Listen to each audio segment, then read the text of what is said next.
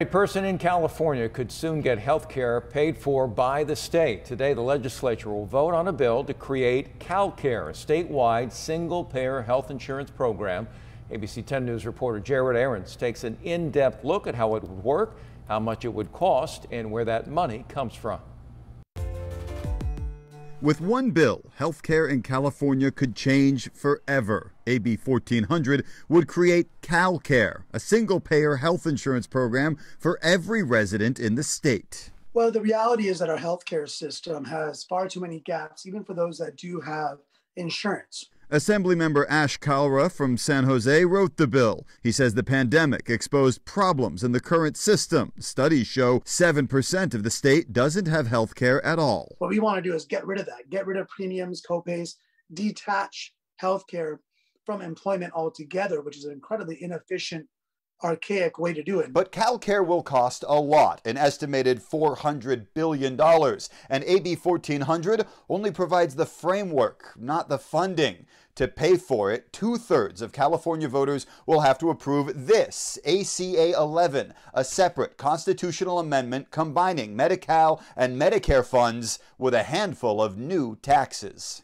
According to language in that bill, every business that makes more than $2 million would pay a 2.3% excise tax on their gross receipts. Any business with more than 50 employees would also pay a 1.5% payroll tax. And businesses would face another 1% payroll tax for any employee making more than $49,900. And people who make more than $149,509 would face a progressive income tax, starting at 0.5% and going up to 2.5% for anyone making over $2.4 million. And this is not the first attempt of trying to ram through a radical proposal like this. Those taxes are why Assemblymember Marie Waldron, who represents most of northern San Diego County, is leading the charge against it. She points out the estimated $400 billion price tag is more than the entire state budget recently proposed by Governor Newsom. She and other Republicans launched this online petition for people to voice their opposition. It's just unfortunate because of the high taxes that are going to result from this and the less care that we're going to see. Kalra disagrees. He says this will save the state money by cutting down on administrative costs, fraud, and health care for profit, and lead to better care for everyone. We're already being fleeced. We're already spending a fortune right now for a current system that's ineffectual and immoral in many ways. And we can do better. Ultimately, it will be up to the legislature and then the voters to decide. Jared Aarons, ABC 10 News.